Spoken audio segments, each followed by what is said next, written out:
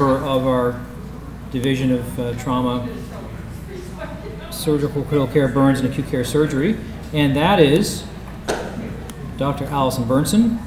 Allison came to us from UC Davis and originally from Colorado, and Allison is a very busy general and acute care surgeon, but she has a special interest in the developing world and bringing basic surgical care and trauma care to the rest of the world, particularly disadvantaged world. And it's become obvious that one of the greatest disparities in health internationally, particularly in the third world, is lack of access to even basic trauma care and basic surgical care. And so the global surgery and global trauma issues are big with Allison. So I know you're going to enjoy her talk. Here she is, Allison. Dr. Berndtson.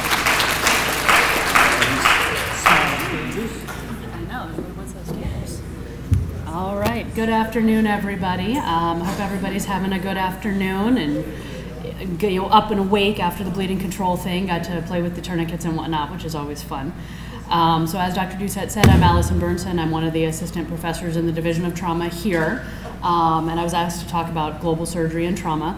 This is not all just cool pictures from things that I've seen or places that I've been overseas, so sorry if you were hoping to just see really cool pictures of like tropical diseases and whatnot. There are a couple pictures at the end, although I left out the gross worm pictures. But we're going to talk a little bit more about kind of why global surgery and trauma is a problem and kind of how the paradigm is really shifting to help deal with this. So why global surgery? Why are we at a trauma conference talking about global surgery when we're supposed to be talking about how to take care of trauma patients? And it's really because there's a massive need, as Dr. Doucette said, for surgery abroad, and there's huge healthcare disparities. There are differences between high-income countries and low and middle-income countries, and the differences between surgical care and medical care abroad are vast. There's huge disparities, and that's something we really need to address. So in terms of need, there's a huge deficit in the number of surgical cases that are needed abroad and how many are provided. So about 5 billion out of the 7 billion people on the planet lack access to safe, affordable surgical care. There's a smaller number that lack any access, but 5 billion people can't get access to safe and affordable anesthesia or surgical care. They estimate that every year in the developing world, they need about 143 additional surgeries just to prevent death and disability. So we're not talking about elective procedures or cosmetic procedures, but just to keep people from dying or being disabled, they need another 143 million procedures. And the world could really benefit from another 2 million surgeons, anesthetists, and obstetricians. So this is a huge gap and not something that we can provide by just going over and doing care in third world countries. This is something that really needs a whole systems development perspective. And these numbers are all from the Lancet Commission on Global Surgery, which came out a couple years ago. In terms of disparities, if you look at the poorest third of people in the world, they only get 6% of all of the surgery in the world. So a vast majority of surgery is done in high-income countries. If you look at common GI diseases, so appendicitis, biliary disease, inguinal hernias, and abdominal hernias, 65% of the disease burden worldwide could be alleviated if people had access to first world levels of surgical care, more than half of it. This could save 5 million disability adjusted life years annually, so years of productive life that people lose due to not being able to work because of these diseases. And the financial impact is much greater on people in low and middle income settings. So if you look at the lower middle income countries, up to 20% of people will have a financial catastrophe if they seek surgical care, whereas in the US, that's less than 1 to 2%, and that's only in the poorest strata of people in high income countries. So it's harder for people to get care. When they need it, they have trouble seeking it, and then they also end up with financial catastrophe if they do seek it out, so it's a huge problem. Switching to more disparities just in trauma, this is actually even more dramatic. So the Lancet, when they went and looked at, or in the World Health Organization, when they look at total burden of disease of all medical and surgical disease from the entire world, 10% of the global burden of disease is due to trauma, injuries, things like broken legs, broken arms, hernias, Problems after cesarean sections. 10% of all the disease in the world is due to trauma, so it's a huge problem. And it's the leading cause of death for people under the age of 40 and above the age of 5. There are estimated almost 1 billion injuries that require health care every year. And 21% of this burden would be alleviated with really basic surgical care. So basic fracture management, the ability to do a laparotomy or a C-section would alleviate a huge burden of this, a huge percentage of this disease burden. Most of it is road traffic accidents, but a lot of other things play into this. It's not all cars, it's not all war, a lot of it's falls and other things that we deal with here. It really makes a difference in terms of what country you're from. This is a worldwide problem, but it mostly affects the low and middle income areas. So even if you look at Europe, 45 deaths per 100,000 in high income countries, 126 in low and middle income countries just within Europe. So it's only partly where you are, it's mostly a matter of the socioeconomic state of your country. So are we making any progress? Are we doing any better at this? So this is looking at disability adjusted life year rates, so how many years of productive life people are losing due to disability, and comparing 1990 to 2013. So all of the countries that are green, purple, blue are all doing better. They've made progress since 1990. But a couple countries, the yellow, so parts of Oceania, parts of South Africa, are doing worse over those 23 years. And this is for all injury together. So the disparity gets worse and worse. As the high income countries do better and the worst off countries do worse, the disparity gets even more productive. And that's for all injury. What if we look at road traffic accidents? Because a lot of the improvement in all injuries is actually due to improvement in burns. So if we look at just road traffic accidents, the disparity is even worse. So South Africa has taken a huge setback in how people do after road traffic accidents. All of Western and Central Africa is doing worse. India is doing worse. And a lot of this is because people have access to more cars. There's more cars on the road, so more people are getting hurt, and it's overwhelming an already stretched thin system. So this is getting to be a bigger and bigger disparity as time goes on. So when we talk about this in trauma, we really refer to this as the neglected epidemic of trauma care, because it's not really getting the attention that a lot of other things are getting. So if we look at the top 10 leading causes of death worldwide, this is again is from the World Health Organization, all of the trauma things are moving up as we do better and better at treating the other diseases. So mostly infectious diseases we've gotten a lot better at treating. So as those drop down, trauma becomes a bigger and bigger percentage of what's injuring and what's killing people. And it's not just the fatal injuries, right? The fatal injuries are the tip of the iceberg. So for everybody who dies who's one of these statistics, there's more people that are injured and in the hospital, more people that are injured in the emergency room, injured and getting primary care, or injured and not getting any care. So when we just talk about fatalities, we're really not talking about the whole picture. To kind of put it in reference to some other things that we hear a lot about, so have 6 million people dying every year as a result of injuries. 10% of the world's deaths, and this is 32% more than the number of fatalities if you put TB, HIV, AIDS, and malaria together. So trauma is killing more people than all these other things combined, but you don't hear as much about it out of the third world as you do about all these other infectious diseases. I know this one's hard to read, I'm sorry I couldn't find a way to make it smaller, but this is comparing how many people die of a disease to how much funding the disease gets. At the top, things like HIV, AIDS, and cancer get way more funding proportionally than the burden of disease. So a lot of people are suffering from it, but they get they get much more support for funding for research than the number of people that suffer. At the very, very, very bottom, completely on the other side, is injuries. So we get a fraction of the funding, even though it's hurting more people. So we're kind of the neglected epidemic. So what do we do about this? We need to do something about this to try and alleviate this burden, and there's a lot of potential things that we can do. There's a lot of different ways that you can help with surgical care or trauma care in the developing world, and it really runs the gamut. So things from fundraising, donating to UNICEF, or donating to Oxfam or these other groups that are doing stuff abroad.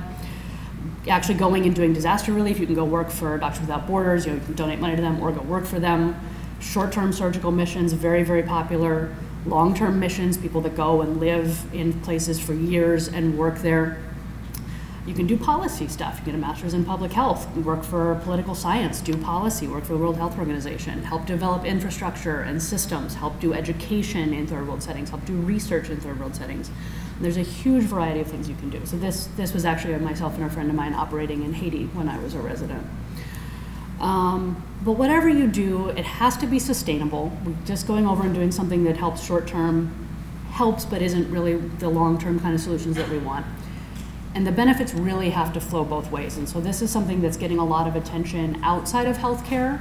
A lot of other types of aid and volunteerism, things that people do, we're realizing maybe we're getting more of the benefit than those people are. And so that applies to healthcare too, is you have to make sure that it's helping the country that you're going to and not just helping you feel better that you did something to help out. And this really, in healthcare and in trauma care, is really in a shifting paradigm. This is changing a lot over the last 5, 10, 15 years, and people's opinions about this are really changing. So historically, in medical care, most aid has been fundraising, so donating to groups that do work abroad, like the Red Cross, and people actually going and doing direct patient care, whether that's short-term, long-term disaster relief, has been where the majority of our aid historically has been. And these trips do fill a need. There are absolutely, after the earthquake in Haiti, people needed to go over there and provide care, otherwise people wouldn't have gotten any care. You know, war zones, the stuff that MSF does is a need. And there's not many other options in that acute situation. But we have to think beyond that. We have to think about the long run and what we're going to do to help alleviate this problem as time goes on. And this is kind of increasingly a concern and something that people are paying more and more attention to. The picture is one of the hospitals in Port-au-Prince that actually collapsed during the earthquake. Obviously, those patients had nowhere else to go. They needed people to help come and take care of them. But we also have to build up the system to help keep this from happening again. So some of the concerns that have been raised about short-term trips, and again, these do fill a need. I'm not saying that short-term trips don't have any role, but there are concerns about how they fit into the big picture and why they shouldn't be the only thing that we do. You need to make sure that those patients have follow-up afterwards, especially if we're talking about surgery. What if they have a complication and the group is gone? Who's going to take care of them? There are a lot of concerns about people working outside of their scope of practice or above their training level. So I was a chief resident. I was working in Haiti. I was doing surgery, but I was with a trauma surgeon. I did all of my cases with her. She was a US trained surgeon at an academic center. And sometimes people go over there and they get thrown in and they just do stuff that they would never do at home, and that may or may not be appropriate. And sometimes you can actually make the long-term situation worse. So this is something that's really kind of coming to the forefront, and you're even seeing it in the lay press now about the situation, particularly in Haiti. Is us going over and doing cases can interfere with their long-term development. So if you're going over and providing cases for free and they're coming out of the public hospital where the residents are, now the residents are doing fewer cases, that's not good for their long-term development, and this happens. It can promote reliance on foreign aid. The government of Haiti has come out and said, why should we spend more than 2% of our gross domestic product on healthcare when all the NGOs come and do it for free? And it takes business from the private sector. So there are private sector doctors there that can't find jobs or that don't have any patients coming to their private clinic, and they've had to shut down because they can't pay the rent on their building. There's pharmacists who have nobody to buy their money or nobody to come and buy their drugs because everybody gets drugs for free from the NGOs. And it really bypasses the public system in terms of long-term development. So locals get left out of the planning process. They're not part of the future goals of the system. And you can even work at cross purposes. If I go into somewhere, I don't understand what their needs really are because I don't live there, I'm not from there, and I start doing something different, it can actually go completely counter to what they're trying to do on their own. And nobody's trying to do these things. Everybody has the best of intentions, but this is something that we're starting to realize a little bit more and more, that these things are happening and we need to be aware of them. So this was actually just came out 2 months ago, 6 weeks ago, in the Washington Post, and this is written by the president of Haiti. And it's only a little bit about healthcare, but it applies, where he said, the general paradigm of aid and power in Haiti, as elsewhere in the developing world, is not a balanced one. Our government is often sidestepped by aid agencies that refuse oversight as they pursue their own development and humanitarian agendas in our country. The level and direction of aid and its implementation is controlled by donor forces with little or no input from Haiti's government or other local stakeholders. And again, nobody's meaning to do this, but the people there are kind of saying, hey, we need to be a voice in this too. We need to take charge of this and take ownership. And that's where he goes with the rest of this editorial is like, this is our country. We need to be in charge of this. We want your help. We need your help. But we need to be a part of it and not just people going around us and doing their own thing. So what we're seeing more and more, particularly in academics, is more of long-term partnerships that are coming up. And so far, this is mostly academic centers in the US or maybe other big healthcare systems, finding a single global site and partnering with them and making a long-term relationship with that single site that then may expand out to surrounding sites. And there are other ways to do this. You don't have to be in an academic center. It's easier because you have more resources than a single person. But really getting that kind of long-term collaborative relationship is definitely the change that we're seeing in the global surgery world. This lets us do education, it lets us do research, especially if we're in academics, it lets us do work on systems development. A lot of these groups that are a partnership between two centers will have bilateral site visits, so it's not just that I go over there, but you can come over here, you can see the way that we do things, we can teach you different skills, have your residents come over and will learn from us. And it often involves some patient care, as if I'm going over there to teach surgery residents, I can do surgery with them to help teach them and maybe offload some of the burden of teaching from their very shorthanded attending staff. But it's beyond just patient care. We're looking at kind of the bigger picture. It's the point where people are printing whole books about academic global surgery.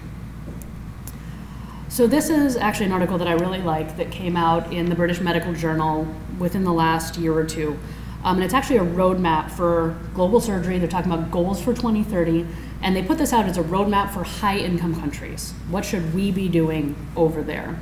And they break it down into recommendations for the school or the training programs, like the university, versus actually for the academic surgeons. And they're really focusing on these same education, research systems, development, things that we're talking about. So for our centers, they're saying you should have your center be in full partnership with the institution in the low and middle income country. People here that are interested in this should be able to have a career in global surgery. That should be able to be our academic focus so that we can go over and do this work and get credit for it towards our academic goals. We need to provide opportunities for trainees in lower and middle income countries to learn, to conduct research, to present research, to give them the same opportunities our own residents have. For academic surgeons in high-income countries, we need to set up sustainable research partnerships where we make sure we don't go over and steal all the interesting data and present it. We have to give them the opportunity to present their own work in their own setting. We need to teach people research methodology. We need to set up quality improvement programs to help them do the best they have with the limited resources that they have. Long-term relationships so we can help figure out what the priorities are over there and really take our cues from them. And then evaluate solutions to care delivery problems rather than just describing the problems. So don't go over and just provide care. Don't go over and just say, well, only 3 hospitals have chest tubes. Go over and say, okay, what am I going to do about the fact that only 3 hospitals have chest tubes? What are we going to do about that? So kind of the next step. And this is just like everything else in healthcare and research, is you build upon yourself. You start out in one place, then you go on to the next step and the next step and the next step, and we're always reinventing what we're doing. So this is taken off. If you go on the internet and you Google, global health, global surgery, there are like logos and groups. The list on the right is something that we're starting to try and put together a little global surgery thing within our Department of Surgery, and this was a tentative list that one of our members came up with of universities in the US that have global surgery programs. It's huge, like this is taking off. So it's definitely becoming kind of the current paradigm. It's not necessarily the ideal, it's not the end-all be-all, but it's the next step in the evolution of this care. So we're going to talk a little bit about kind of these big 3 things, the education, the research, the systems development, why we care about these. So the good thing about surgical education is it's actually pretty easy to provide, right? I teach here all the time. I can go teach somewhere else. It's sustainable. I teach somebody, they teach somebody else. It's scalable. I teach 5 people, they can each go out and teach 5 people. Now we have 25. They each go out and teach another 5 people. You can get a lot of value. So sending somebody over to teach is much, much cheaper than sending over a bunch of supplies or a bunch of fancy new radiation oncology equipment. You get a lot of quality, a lot of bang for your buck, and good return on your investment. It really leads to some nice ongoing partnerships. And it really crosses over with a lot of other types of aid. You can operate and teach at the same time. You can provide care in a clinic and teach at the same time. It's something that's easy to add. Education also ties in very well with research. So this is a group just up the road from where I work in Ghana. They're at one of the other medical centers. And they went through in 2004 and did an assessment of trauma capacity, and then they went through again 10 years later and did a reassessment. And they looked at things that changed and what the problems were. Why were there still limitations? The biggest reason when they were looking at why some piece of equipment wasn't available that people needed, the biggest reason was they just didn't have the piece of equipment. But the second biggest reason was that they had the equipment and nobody knew how to use it. And that's a lot easier for me to fix, right? It's hard for me to make sure that you always have chest tubes available. But if you have chest tubes and nobody knows how to use it, I can go over and teach people how to use it a lot easier than I can set you up with a long-term pipeline of chest tubes. So this is something that I thought was really interesting and very actionable. Trauma research can then lead into trauma systems development. So this is again from the WHO and something they use here and in other countries. It starts with surveillance, knowing what's going on in the community. Once you know what's going on in the community, you can identify risk factors, you can come up with a plan to intervene, and then you can put that in place and then go back and look and see if you actually made a difference. And this is how you lead to policy changes and systems development within an area, by starting with research. And as we all know from the example here in San Diego, systems development saves lives. So this is before and after the development of the San Diego trauma system in the 1980s. So the year before the trauma system started, we had a 26% patient mortality rate. The year after the system started, by doing nothing but putting in a system, we had an 8% mortality rate. So we dropped it in a third just by having a trauma system and saying, these patients go to these hospitals, didn't do anything else, just got organized. So you can do the same thing in other places, and it's not as research or not as labor intensive as a lot of other interventions. So this is why we need global surgery. There's a need, there's huge disparities. And we can't fix all of these problems alone. Even if everybody in the US and the UK and all of the developed world went over and said, okay, I'm gonna go help and I'm gonna do surgery cases, we can't make a dent in what they need. We have to help them fix this problem on their own, is the only way we're gonna get ahead of it. So I am gonna talk a little bit about what we're doing, because people do wanna see interesting pictures, I hope. And just to kind of put into context that this is what we're doing and this is what we're working on. And we're working on a couple different fronts. So this is a picture from the beach in Cape Coast, right next to the big castle that's there. That's the big main tourist attraction. So I work at the University of Cape Coast in Ghana. I go over about once a year, and I teach, and I do research. I've been going since 2015. This was my first group of students that I took through a training course, and they had to get up at the conference and do a little demo of a trauma resuscitation, and they did a great job. And we're doing all those things that we're talking about. We're doing education, we're doing research, and we're trying to do systems development, although that's a bigger hurdle. So our goals when we started out, we've achieved a couple of them, is we taught the first team course, which is the Trauma Evaluation and Management course. It's put together by the American College of Surgeons. It's aimed at medical students or at countries that don't have the resources to put on a full advanced trauma life support course. This is like the first half hour of a trauma resuscitation. So we did this course was taught for the first time in sub-Saharan Africa at the University of Cape Coast in Ghana. And we've taken an expanded version of this, so the team course plus some hands-on modules like a chest tube dummy and an airway dummy, and we've turned it into the basis of their trauma curriculum for their med students. We'll have an ongoing needs assessment for the area. I go over and I talk at their trauma conference every year that brings in a bunch of people from the area and try and do some education that way. And then we have some specific research and education objectives that are going forward. So our new goals, we're kind of expanding on that. We're evaluating what we've done in terms of making progress with teaching this team course. So this is a snapshot from something we're hopefully presenting at the World Trauma Congress this year. The blue, the low and middle income country, is the University of Cape Coast. The orange high and middle high income country is the UC San Diego med students. And our students start out with a higher level of knowledge than the Cape Coast students. And even after the course, they have a little bit higher level of knowledge. But 6 months later, the Cape Coast students know more about trauma than our students do because they use it every day. Our students go off and they do radiology and pediatrics and other things, but the Cape Coast students actually use this. And so they continue to have that knowledge. It sticks with them. We're working on expanding team to the other med schools in the country. There's 4 other med schools. I've been talking to people up in Tamale about maybe taking the course there. And then I'm working with the residents. So this last time I spent basically a whole week as like visiting faculty with the residents, just going through all of abdominal trauma, whatever they wanted to talk about. We're also trying to do research. This is much slower because they don't have people to do this. They're too busy. But we're working on it. We found some undergrads who are interested in helping out.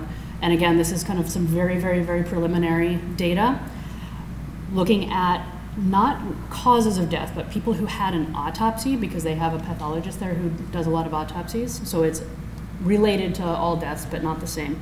We know that most people in third world countries that have a trauma have an injury in a road traffic accident. What we didn't expect was that the second biggest group was drownings. So nobody knew that. It surprised everybody there. And this helps influence policy, and it helps influence where the government can put their money, right? So nobody knew that all these people were drowning. They're right on the coast. Maybe we need to do some kind of prevention effort about that. I don't know what, that's the problem, but it refocuses our efforts because something we didn't expect came up, and we never would have done this if we hadn't done the research. So I know the others are small and hard to read, I'm sorry, but those are the two big ones. So that's what we're doing in Ghana. Through the people in Ghana, I was fortunate to meet a couple of Nigerian expats who work in the UK who wanted to go back and do some stuff in Nigeria.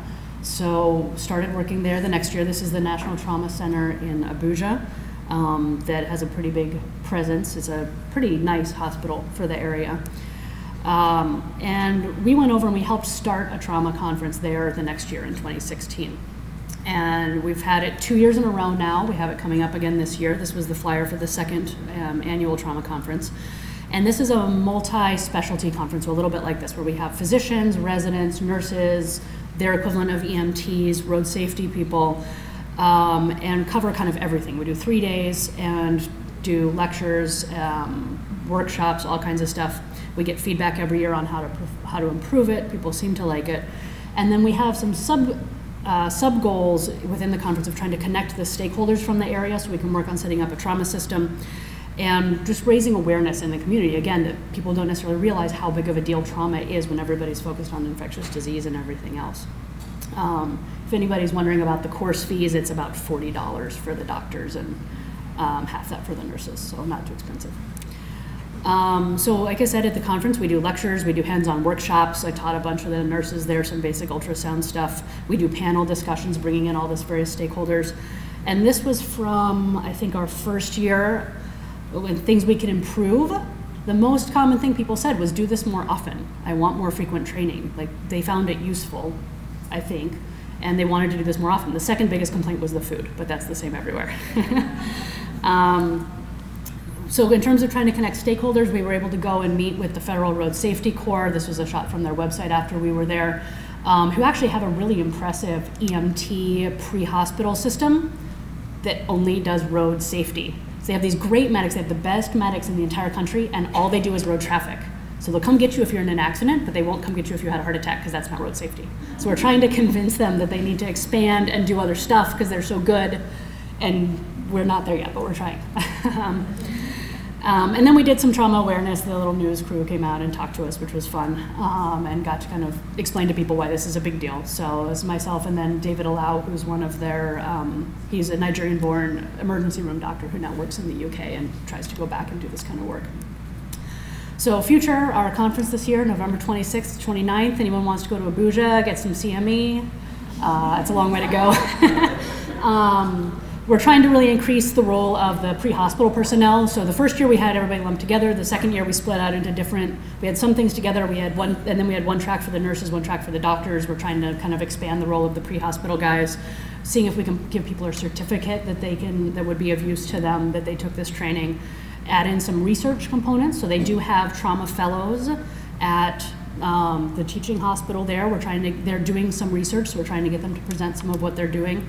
Trying to train everybody in BLS, because almost no one of the nurses there have ever actually taken basic life support and aren't certified. And then trying to get the residents and fellows to help as instructors so that this can become more self-sustaining in the long run. We're trying to set up a trauma council of everybody at the other hospitals in the area to kind of have like a little trauma committee for the area like we do here for the county. And then trying to get grant funding to help support some of that. And then finally, this is all Africa. We're 20 minutes from Mexico. Why go all the way to Africa when I've got a place that has a big disparity in terms of healthcare right across the border? So this is something I got very lucky in that I was kind of invited to join this group. I take no credit for this. But we're trying to rekindle some trauma relations with the group in Mexico.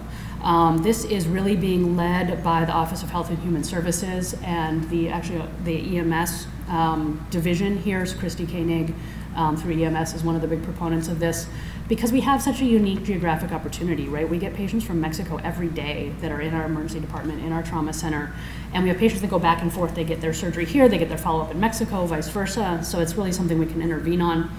I'm a part of the Education and Training Task Force trying to work on this. They have multiple other task forces.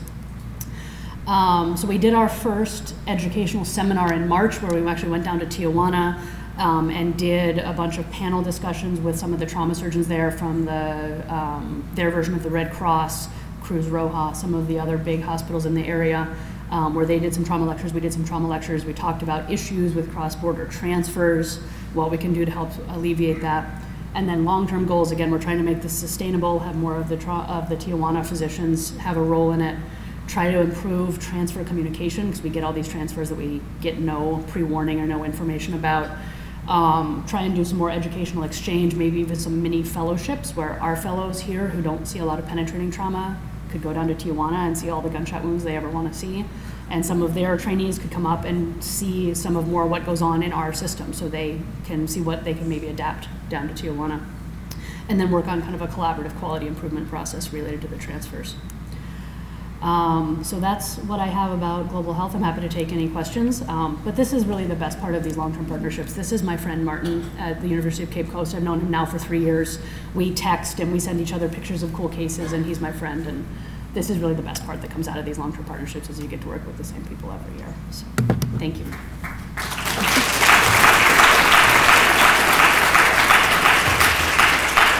Questions for Allison?